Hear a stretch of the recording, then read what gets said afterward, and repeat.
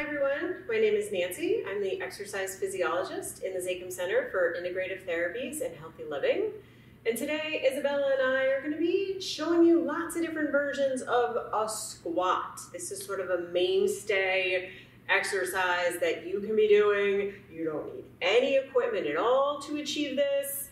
But we're going to show you some variations of it. We're going to show you some modifications and some things to just use as sort of a little checklist for yourself when you try to practice these on your own.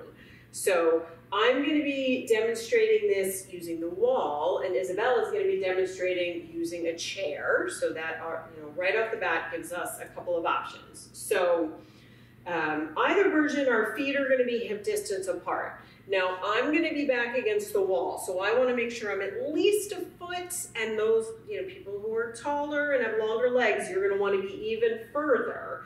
And then I'm going to lean back so that my spine is against the wall, ideally my head as well.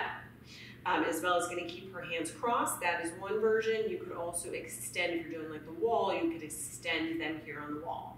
And then we're just going to slide. I'm going to slide down the wall. Isabella's going to squat to her chair.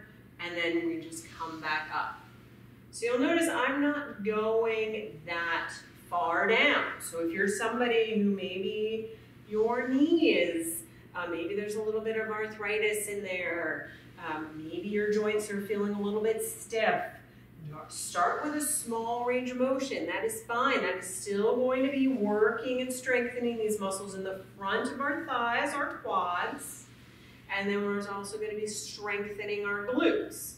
Now over time you may be able to get lower, like the depth of a chair as Isabella's showing, but stay with whatever range of motion you have in the beginning. And over time, maybe your depth gets a little bit further. Now you want to make sure your knees stay tracking forward. For some of us, when we squat down, our knees knock together. Some of us, they bow out. We want to keep them straight ahead. At the bottom of the move, there should be a little bit of ability to wiggle your toes. It's a little easier to test this when you're doing the wall version than the chair version, but try to make sure that your knees are still essentially over your ankles or likely just behind your toes, particularly again if your knees are at all kind of achy. That will help. And then lastly, what you could do as you get stronger is you could grab a weight. And I tend to like to hold it what we call goblet style, so kind of the long way. I wrap my hands around and then I hold this weight while I squat down and back. Now that's one version. You could also have one weight in each hand and do it that way. So there's lots of ways we can be done to work on strengthening these really important muscles in the front and back of our legs, but being mindful of other issues that might be going on with our knees, with our balance, and things like that. So lots of ways to progress as you get stronger here in this video.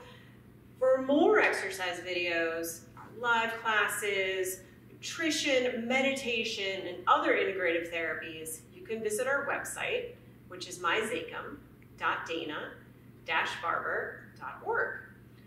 If you are a Dana-Farber patient and you would like to schedule a free exercise consultation with me, please check out the links in the description below. Thank you.